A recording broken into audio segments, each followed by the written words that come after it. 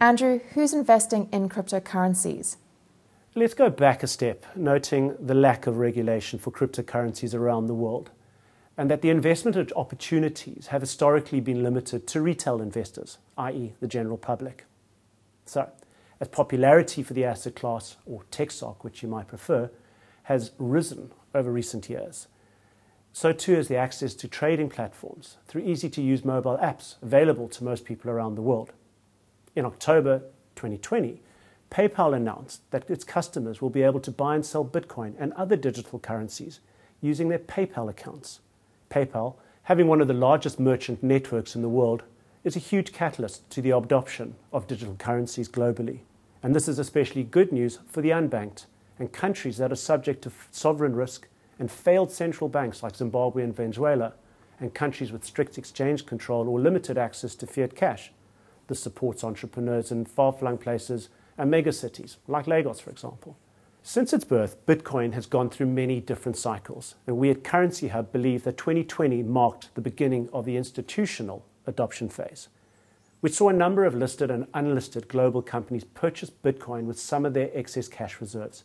Case in point, in mid-2020, during the pandemic, the institutional investors began looking for alternative sources of alpha and means of diversification from the equities and bonds and gold.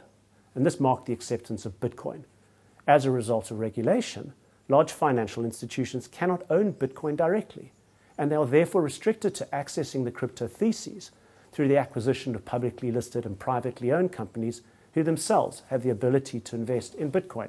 Consider companies like BlackRock, Morgan Stanley, and Vanguard owning shares in the likes of MicroStrategy, Square, and PayPal, who are openly stockpiling huge amounts of Bitcoin, providing an entry point by circumnavigating the regulatory restrictions.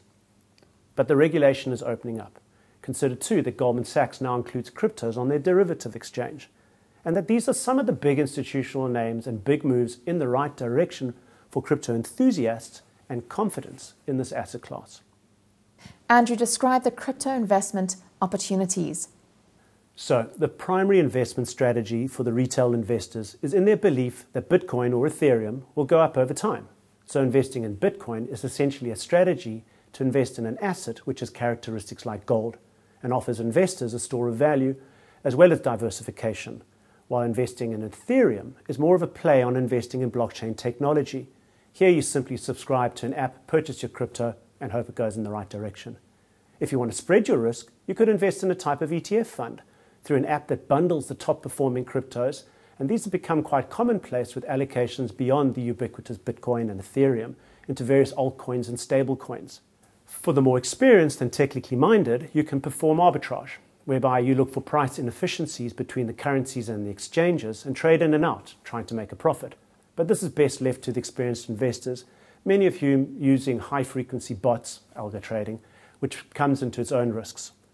Recently, we've begun to see a rise in staking, which is crypto speak for earning interest, on the underlying digital asset. And here investors are essentially lending money to credible exchanges that support crypto traders looking to borrow digital or fiat currency to express their views on the market by taking both long and short leveraged positions.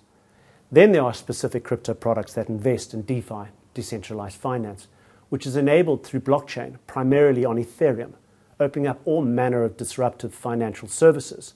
This is a particularly interesting space and moving exponentially. And lastly, for the more sophisticated investors, there are around 500 crypto funds, of which there are around 150 long-only type products and 50 crypto hedge fund of funds.